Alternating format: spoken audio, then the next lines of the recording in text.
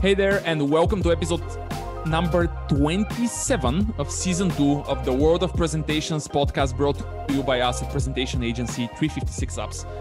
I'm Boris, your host today and the founder of the company, and today we are talking to a very special guest whose name is Tony Harmer, about many things, right? Tony, we are going to talk about many things, but all of them are related to design and to presentation design and teaching the topic of design. Tony, how can I say it? Welcome to the podcast. I'm super happy to talk to you. Oh, thank you, Boris. I'm super happy to talk to you. Thanks ever so much for having me along. It's fantastic. Yeah, it took us a little bit. It took us a while to kind of figure that out and kind of plan it, but here we have it. Now, yes. Tony, let's start with a little bit of information about yourself, because from what I have seen, from what I know, there are just quite a lot of things that you can mention about yourself. Like, tell us a little bit about like your background. Okay, well, we'll try and keep it, because you're on a podcast, we'll try and keep it to less than a day, this particular bit. So I'm Tony Harmer. I am an author on LinkedIn Learning, formerly lynda.com, although the two are still running in parallel at the moment. I am also a former Adobe specialist solutions consultant. So I worked on lots of things for Adobe. I was a contractor for Adobe for a number of years before joining on staff. But for 30, wow, man, I'm just trying to think. It's like crazy. It's like 35 years or something. I've been an illustrator and designer. I started in a print shop as a printer. So I learned, I used to run a single color offset. I didn't graduate to the 4-color machines. The most I'd do would be 2. But I was a printer. Then I spent more and more time in the paste up studio, because of course this was in the days before computers, where everything was stuck together and cut a lot, and you inhaled tons and tons of atmospheric glue, which of course is terrible. But and yeah, that's pretty much it. I mean, I've done a few others. I've taught for quite a while as well. I'm a qualified teacher. I've done that. I've done some other jobs on the side, because anybody who works in design freelance will tell you that it's feast or famine. Sometimes you've got tons of work. Sometimes you've got no work, but the bills, they keep on coming.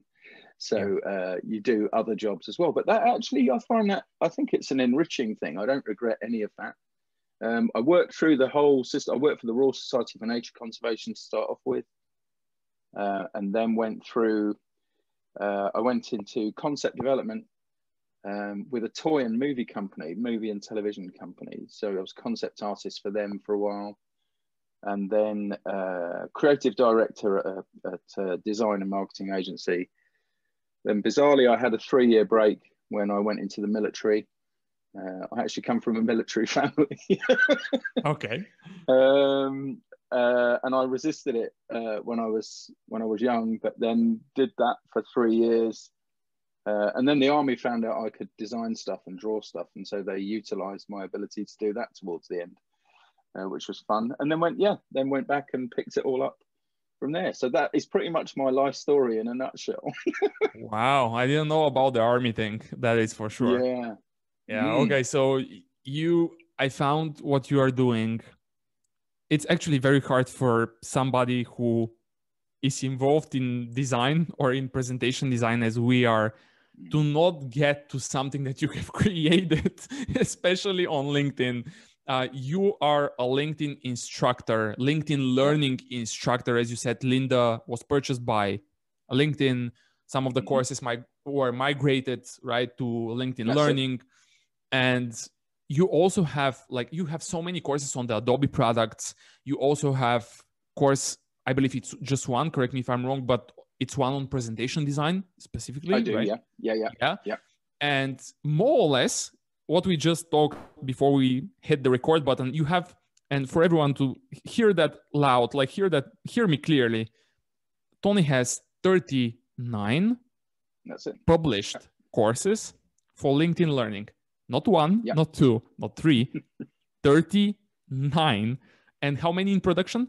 Like what's happening? There are 7 in production at the moment, which means they will hit around about March next year, because they take a little while, because they have to go through a whole process of different things for internationalization, various different compression, all of that stuff. Yeah. There's a team of, I think, 16 editors that work on my stuff when it leaves here. So 46 courses here and there, nothing special, you know, guys. Yeah. So 46 courses. And a weekly series. And a weekly series. And a weekly series, yeah. Design Tools Weekly, yeah. And a weekly series. Like, how do you become a LinkedIn learning instructor? Like, what does it take to become one of those people? Because you are like, the people who are teaching on LinkedIn Learning are not that many, right? So how did you become a LinkedIn Learning instructor? What does it take for somebody who is imagining at some point in the future, who wants to be one of those people? Like, what would you advise here? Well, they need to know their subject matter. That's the most important thing, right? They need to really, really know what they're talking about. And they need to be able to break it down into, they need to be able to teach, basically, but they need to be able to teach in a way that is not just instructive. To a certain degree, it has to be entertaining, because otherwise, you know, if it's dry and monotonous, people aren't going to watch it. You know, they're not going to complete the course. So if they can do those things, anybody can apply to be a LinkedIn Learning instructor and put together a reel of their stuff and submit that. At the bottom of the LinkedIn Learning page, should be a link to become an instructor. And that goes to I think it's a monthly review panel that look, and then if they like what they see and hear, they will talk to you more about what they would ask you for suggestions of what you were doing. So that's kind of how it works for most people. Some people do get selected from outside of that. My personal route was when James Fritz, who's I think VP of content now there for creative, I can't exactly remember James, because James is a mate, so I don't, you know, these days, so I don't remember his job title too readily. But James saw me speak at a conference in Washington in 2010, which was fortunate enough to receive a standing ovation, not once, but also again on the second day when it was mentioned in general conference, which was kind of crazy nuts. Wow. That I took it was a present, and it was my presentation. That was the thing. It wasn't so much what I was talking about. It was my presentation. That was and I took a crazy risk flying out. So I flew out from Heathrow to Washington, to Dulles, and then on to Washington. And when I got on the plane, I was reviewing my presentation. I was quite lucky, actually, because I've been bumped up to first class. So I had a really nice cot and you know, all of the Grolsch I could drink at the time, because I used to drink back then. I don't anymore. And my presentations are better, I think, as a result. But I just looked at my presentation and thought, this is crap. It's just crap. It's graphs and it's pictures of meaningless drivel. I'm going to put everybody to sleep, you know. And it was what was called an Ignite presentation. So you have 29 slides, I think, and 1 minute to deliver your presentation. It's a competition, essentially. And on the plane, I thought, how could I make this rather dry topic, which was about why there weren't forms, why there should be forms in forms controls inside of InDesign, Adobe's page layout software. And it suddenly dawned on me, I should turn it into a poem. Okay. So I turned it into a 14 stanza poem in iambic pentameter, and yeah, and just redid my slides, made them funny, They contained hardly any of the content I was talking about, and this is one of the things that I talk about in my course on LinkedIn Learning. Is one of the big arguments in presentation is there's always a temptation. You think that by adding bullet points that you're in some way reinforcing what you're saying, but what you're actually doing is you're forcing your audience into a choice, right? And the choice is that there's two choices. They can read the slide or they can listen to you. Yeah. So most of my slides were completely devoid of text unless it was funny and very, very brief. They were all just there to add a humorous image to this thing that I was delivering. And InDesign Secrets, I think, still have the poem on their website. It's still there. And that made you a LinkedIn Learning instructor? Well, it kind of did, because the whole, I turned around to give my lavalier microphone back to Anne-Marie Concepcion, who was on the mixing desk. And she said, because I could hear everybody clapping and cheering, and, I thought, oh, well, that's gone down really well. She said to me, you should turn around.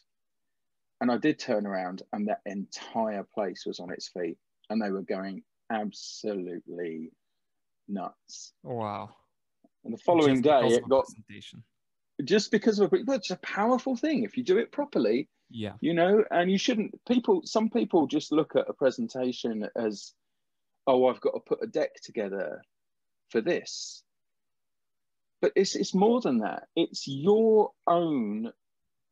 You should approach it in the same way as making a live television program, because you have got if you do it right, you've got that undivided attention through to your audience there. And if you include enough limbic material that really hits it in the sort of middle brain there, yeah, they are going to be hooked and they will listen. So when people say, oh, I've got to put a deck together for this, they're already not invested. Yep. If I hear people talk like that, I think, well, why are you even here? If you're in sales and you're giving a presentation to convince a customer why they should be buying from you, if you're at the point, before you've even set out, before you've even got into the room, if you've sat there and just thought, oh God, I hate doing slide decks, you've lost already. Yeah. Or at the very least, you're not maximizing what you might be able to do. You've given up before you've even started. And I do think that's a real problem. But if your strong point isn't making decks, then make it your strong point. Learn. If it's the key to you doing your job, learn. Make an investment in what you're doing and at least commit to it. Don't just go through the motions of doing it and think, oh, well, it's all right. Even in a situation where the purchaser may actually need what you've got, that doesn't mean you can't grow what you've got. And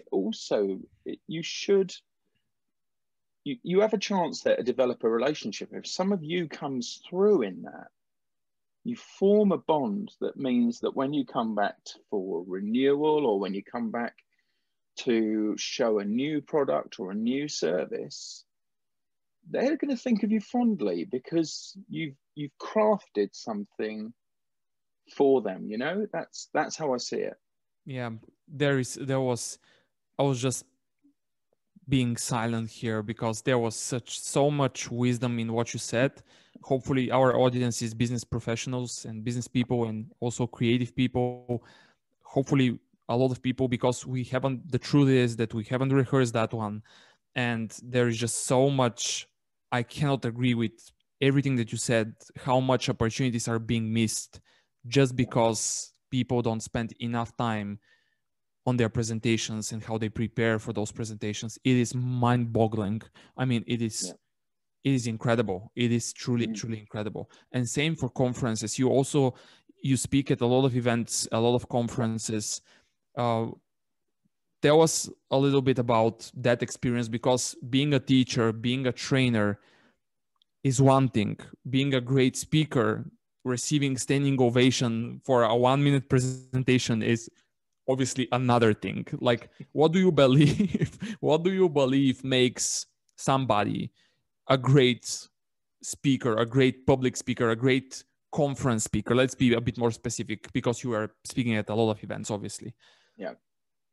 I mean, also, I'll just quickly answer your question, for your first question, by the way, first, in that James Fritz saw that, and James Fritz said that I should contact him at some point in the future, because they'd be interested in talking to me about being an instructor. So, but in terms of speaking at events and delivering, I think it boils down to two things. Again, one of them is knowing, and well, maybe two things: knowing your subject.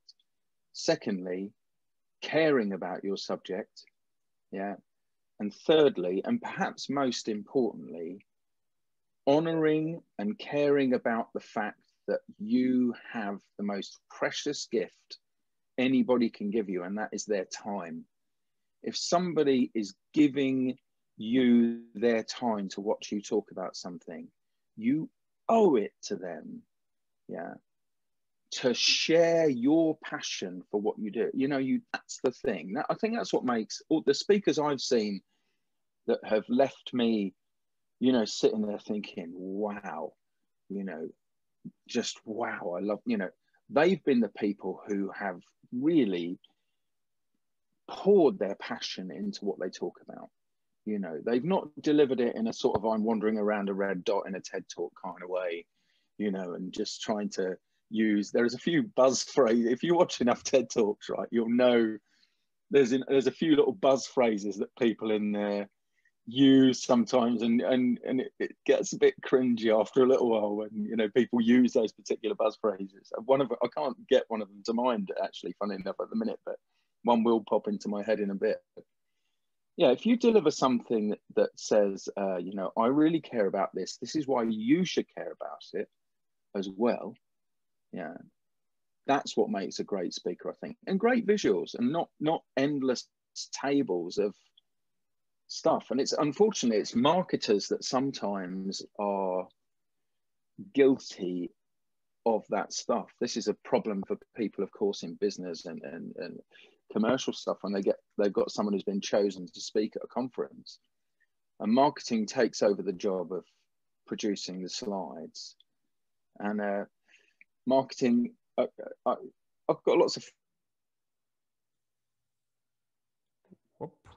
marketing people are terrible slide content, because they think, oh no, there's only 4 words on that slide. You know, look at all those gaps. We could stick some graphs in there, and you end up with something that looks like a nightmare dashboard. Yeah, you know, it's you can see that great very speakers. often. Yeah, I know. It's well, I've seen, you know, people make what they make, and that is entirely up to them. But it makes me a little bit sad sometimes that I just think, if you just thought a little bit more about that, then, and you might have a great speaker who is actually let down by the fact that they've got terrible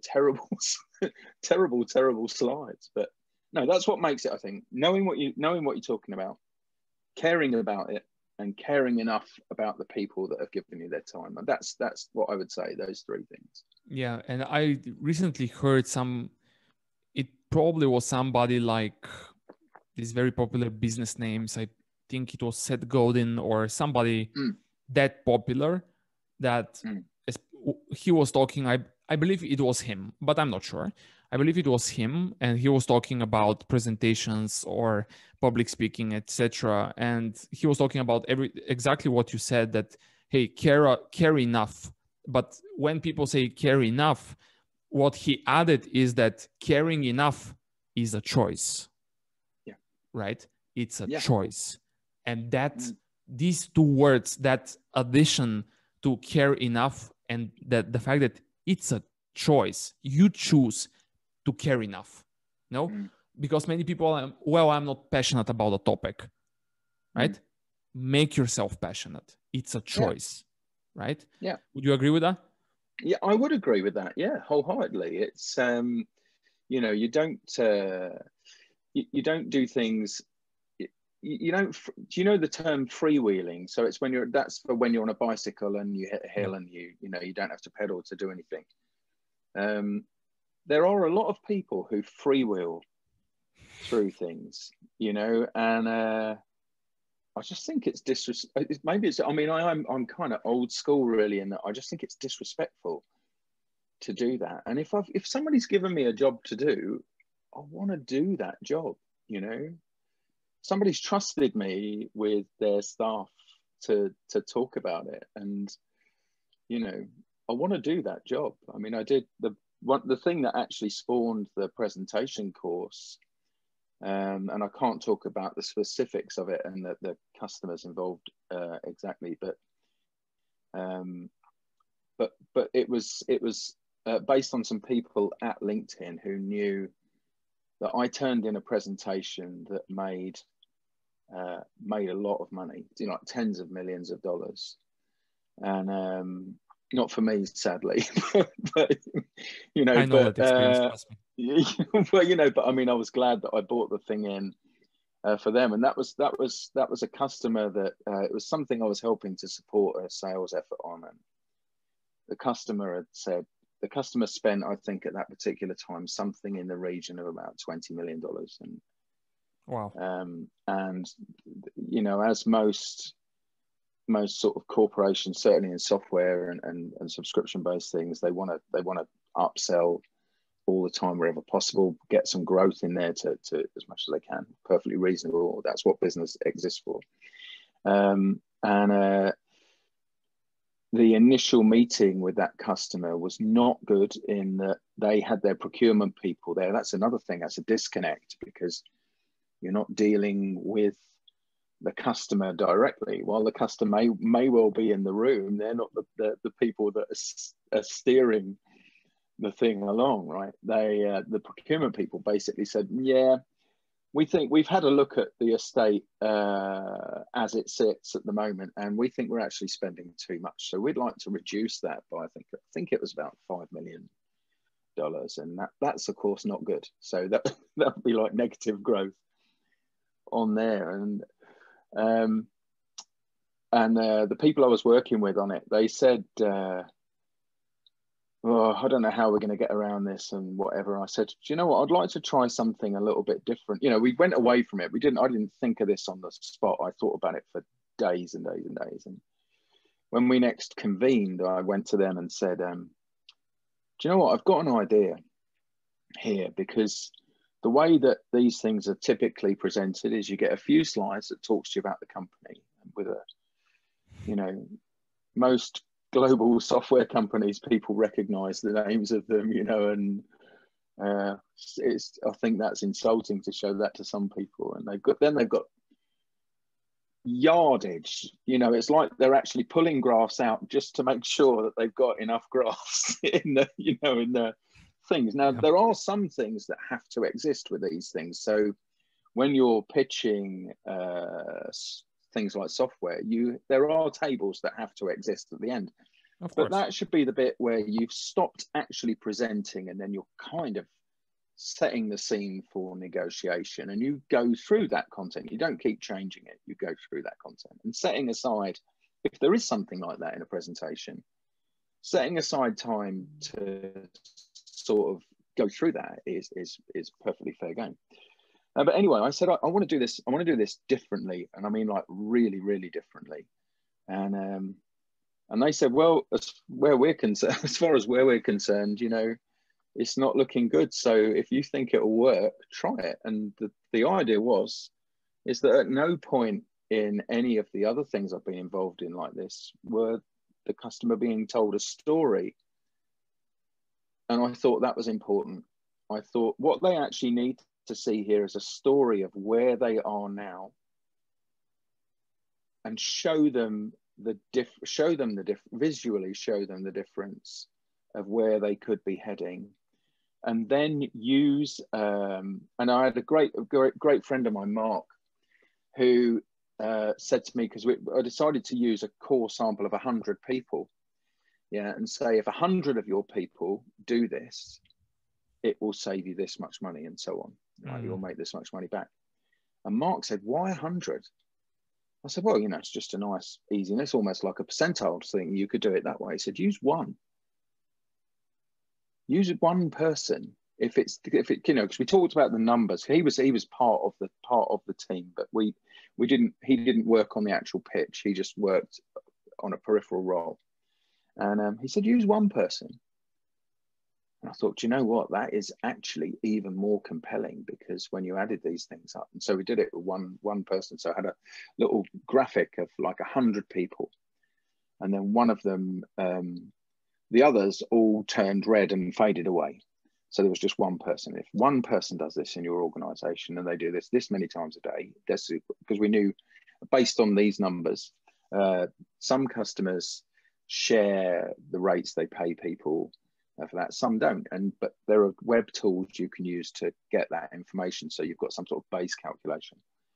And yeah, we did that, and in all the thing there was no visible transition between the slides. It was as if they were watching it on a continuous roll, you know, like the end credits of a film. Yep, of course. Yeah.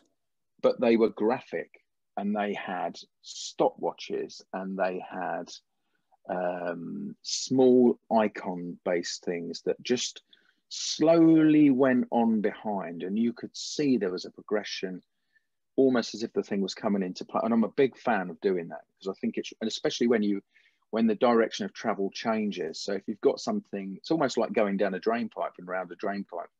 When you've got a presentation, you think, oh, this is scrolling vertically, and then you go, what? It's suddenly scrolling horizontally. What is this guy doing? You know, it's just. But it worked, and they came back, and well, let's just say, right, it more than doubles the estate there.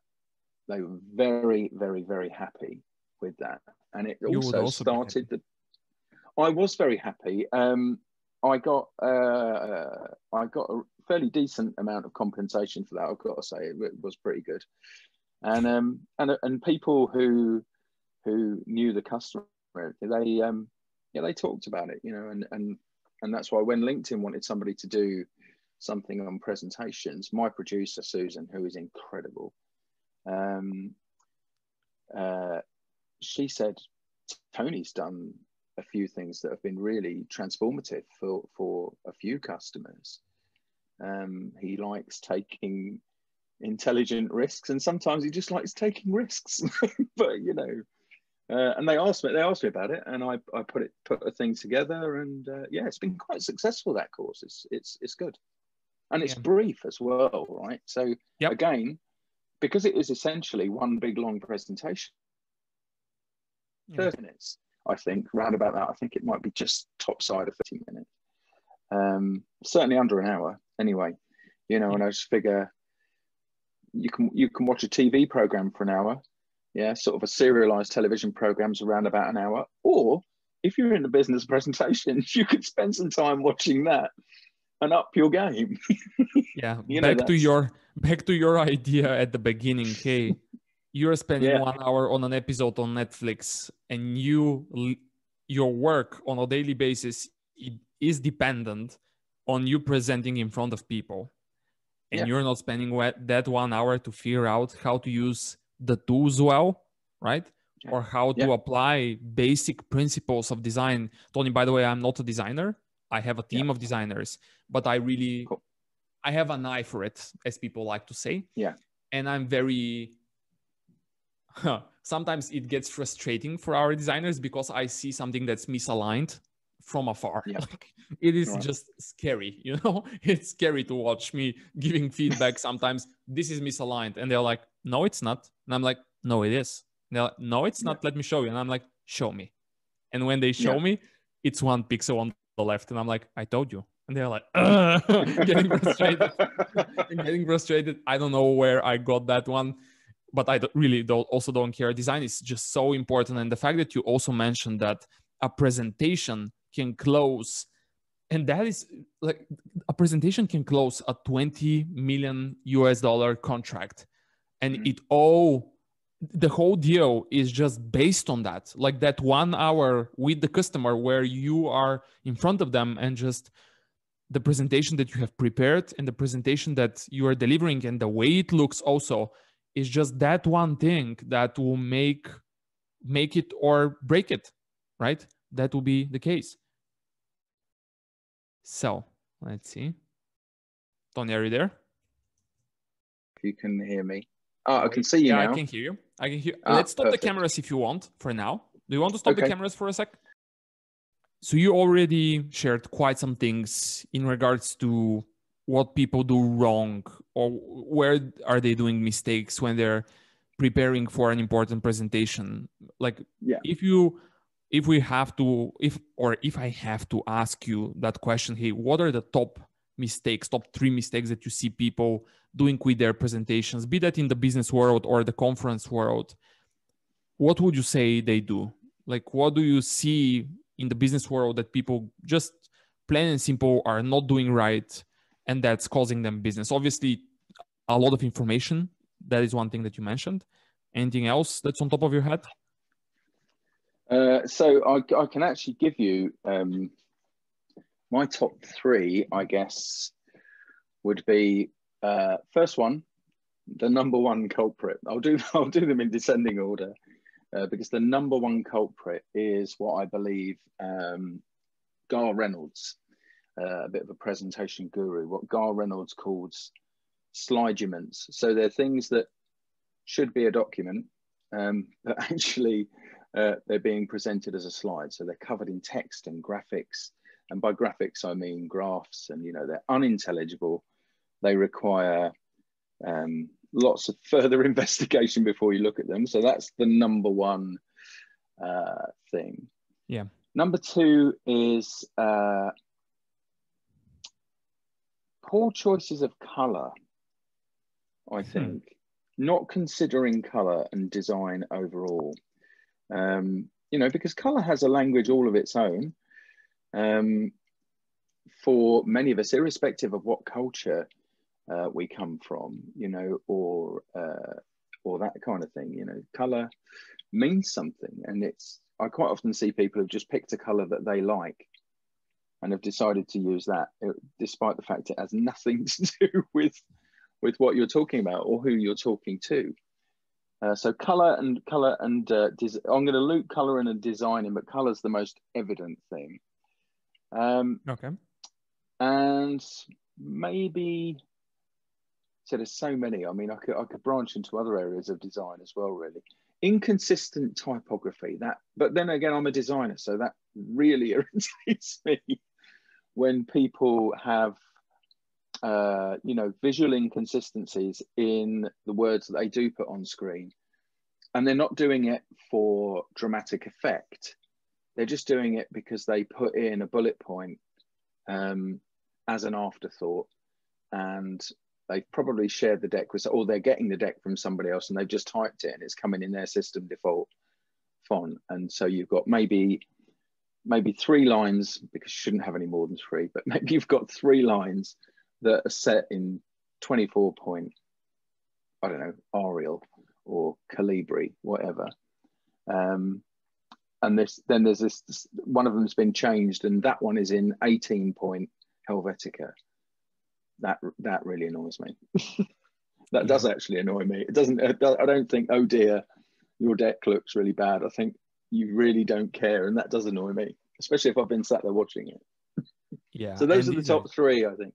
Yeah, and if you think about it, as you said, these are some of them, like especially the typography is so easy to fix, to make sure that everything is consistent. It's like, it's scary to watch. Like, Tony, by the way, what are you using for presentations? Are you an Apple Keynote fan or a PowerPoint fan? I am most definitely a Keynote fan. Apple Keynote? Yeah. All right. Yeah, Keynote. Yeah, I mean, I do use PowerPoint when I have to. And Keynote these days gets, ever since the advent of 365, because some features in PowerPoint are only available to people who've got the subscription. Some of those features are really, really good. but I find that Apple Keynote works best for me for my workflow. So I build a lot of graphics in Illustrator, Adobe Illustrator. And the fact that I can take those graphics, just cut them or copy them to the clipboard, paste them directly in Keynote, and they're preserved in the PDF architecture. They're not changed to, which means they can preserve the vectors. Means if I want to change the scale of things, that becomes less of a problem. Yeah, it suits my workflow, but I mean, people use whatever they use. I mean, there's as you've probably seen, the world of presentation software is quite large. You know, there's so many different services you can use. There's Google Sheets, which is fairly obvious. There are lots and lots of other things. Yeah, lots. Google is obviously trying to do something about it with Google Slides, right? But yeah, I don't know whether or not you have used it, but there are two things that make Google Slides way better than both PowerPoint and Apple Keynote, at least in my opinion. The first one is the collaboration. It's insane. The collabo is crazy. And the versioning. I don't know if you have tested it, but the versioning is mind-blowing. I haven't. I mean, I am aware of what they offer, but I haven't used it. The only time I ever used Google Sheets with any regularity would have been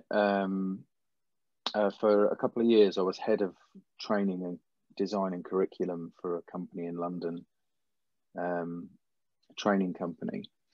They were Adobe and Autodesk certified training company. And I always think it's a good idea to lead by example. So I had my takeaway decks stored on Google Slides so that people could access them afterwards. And I asked all the other instructors to do the same if they were producing a presentation. Didn't mean you had to strip it down a little bit, of course, but it wasn't really being used as a presentation. It was being used as a sort of a slide-based reference, which is a slightly different thing, slightly different rules for that. Yeah, of course. Yeah, obviously, we can talk a lot about design and a lot about obviously presentation design because you are very passionate about that topic too. I do love that topic. Yeah. Yeah, and very niched if you think about it, right? Not that many people do it. Not that many people do it yet. As you said already, $20 million deal. Why? Because of the presentation. And I really understand what you mean when I say, unfortunately, I didn't got those money for myself. Me either.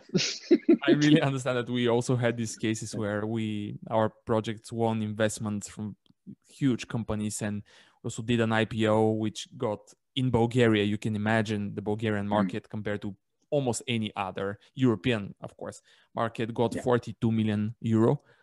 Wow. And that was that became the second largest IPO in our country back then, like 2 years ago. We didn't got those money. But it taught, you know what people say, right? I learned a lot, right? Yeah. I learned a lot. That's the thing. Yeah, absolutely. Yeah. So where can people find more about you? You're obviously, for sure, we need to point them to the incredible amount of resources on LinkedIn Learning. If everyone is having the premium subscription or doesn't have a premium subscription to access LinkedIn Learning and get to Tony's courses, 39 courses, 7 in the making, guys.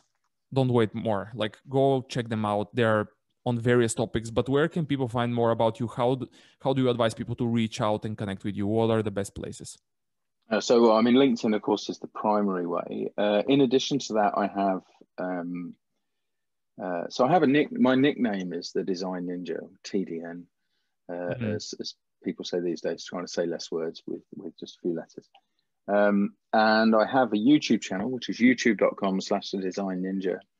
And that's really where I talk about, I do tips and techniques for Adobe design software. So Photoshop, InDesign, Illustrator, occasionally XD, and occasionally Acrobat, which is another thing that designers who subscribe to Creative Cloud, they get Acrobat as part of it, but you know, they don't use it. They don't realize the power that it has, that the things that they can do with it. So, which is a shame. So I do that occasionally. The other places to connect to me are, I guess, on Instagram, really, and Twitter, at Tony Harmer. There's also, this one's got a lot of underscores in it. It's got at the underscore design underscore ninja underscore TM, because it's a trademark as well. So yeah, so those are the best places to connect with me. But LinkedIn, and also you don't need a subscription to view. If you don't want to buy into a subscription for LinkedIn Learning, some of my courses are available off the shelf, so you can buy them for a one-off fee, and that gives you access to the library to just watch that course, so you can watch it as many times as you want. Didn't know that LinkedIn Learning are doing that. Since when? They've been doing it for a couple of years. I'm just thinking now, it should be in all regions. I don't think it's so, because sometimes when they do things like that, they roll it out in a couple of regions first. I mean, they roll it out in the US typically first, and then they come out into the UK, Australia, and then South America and rest of Europe, all of those afterwards. But I'm pretty sure. And so I've got a meeting with my content managers tomorrow. Actually, I'll ask her this question, which is no good to you right now. But if you go there without being signed into LinkedIn, you should be able to see that the courses are available. Interesting. And they're quite well priced as well. I think Introduction to Graphic Design, which is the #1 course on LinkedIn for creative. So it's the top course. It's the most viewed, most purchased, most everything on LinkedIn. It's used by a lot of American design schools. I think that's only about £30, I think, to own that. And for something that is, I think it's about 4 hours long, that, you know. Yeah. That's not bad for 4 hours. Pretty decent price. I mean, yeah. I mean, check in your own region, but it should be around about that. It might even be less than that. I mean, I've noticed that some of mine are as low as £20, you know, which is just great, you know. So if you don't want to get into a subscription, then that's how you can do it. Interesting. We'll make sure that we link everything in the show notes and in the blog post that will follow up with your episode. It's only one last question, which is obviously unusual, but I warned you about that. Let's see whether or not you're ready. Yeah. If you're not, okay. We'll discuss it afterwards. We try to invite people like you at this podcast to just share wisdom from their life experience with design, presentations, public speaking, etc. You know, a lot of people, obviously you have seen a lot of people, you have presented a lot of people in front of a lot of people, and you know, hopefully a lot of people that also care at least as much as you for the way they present. Who is that person that we need to invite next? Like, do you have somebody in your mind, in your head, that you're like, this person really cares about presentation, so I think he will be a good fit? Yeah, I'm just... It's a hard question. It's a really hard question, because I do know some really great people. All right. I also know some really great people who aren't that great at presentations. So, okay. You know, but I know some great people and some great speakers. I kind of... It's difficult for me not to escape here from falling into a thing where it's basically just one of my friends. So I'll tell you who I really like and whose presentations are great. A little bit sweary sometimes, but with where he's coming from, I would talk to Radim Malinik. I love watching Radim's presentations. They're funny, they're beautifully designed, and Radim is the author of 4 books, two of which are Amazon bestsellers. So he's got a new one out at the moment, which is about creative mindfulness. But he's done Book of Ideas, Volume 1 and Volume 2, and also the Book of Branding. He used to work at some of the and still does have some involvement with some of the biggest ad and design agencies. All right. He's from the Czech Republic originally, Okay. but he lives here in South London. Yeah, I love his presentations. So again, the name? Radim Malinik, and you can find him on Twitter and Instagram at Brand New. So BRANDNU. Interesting profile name. By the way, I also Yeah. wrote down some of his books so that I can track him down, because I haven't heard that name, and obviously it's my problem that I haven't. So I will definitely check that person and see how we can bring him in. Yeah, no, he's great. Yeah, perfect. Very Tony, fond of Radim. It's almost an hour. Just to give you context, it's almost an hour. Thank you so much for spending the time. It was super nice to have you. You shared a lot of interesting things without us even planning or rehearsing that. I hope that people will take a lot of the things that you said and at least think about it, right? Yeah, start from there. That's the thing. Yeah. Start caring. That's the main thing. I think. Start caring. Yeah. Thanks so much for doing this. I hope that we can. No worries, Boris. Once again at some point when you have 57 courses, maybe. Yeah, that'd be good. Yeah, well, I'm working towards it. Yeah, you're obviously moving in that direction very, very soon. So yeah, man. I think that you will get to those courses, at least to 50 very soon. At least. Yes. That's I hope so. Yeah. I hope so. Yeah. Again, thanks for doing this. Everyone, you can find everything that Tony shared and all of the channels, all of the links in the show notes or in the blog post that's accompanying this episode.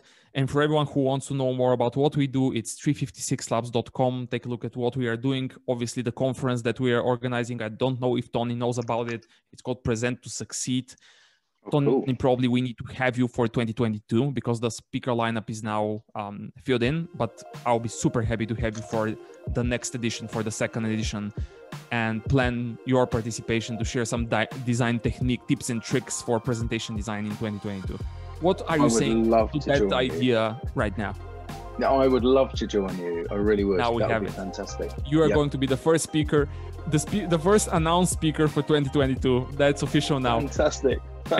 So that is something that we are going to announce in April the 17th. Everyone who has tickets already, the ticket prices are actually starting at 49 euros only. We have some of the brightest minds in the presentation industry. So if you don't know anything about the conference yet, check it out. Tony, again, thanks, and see how.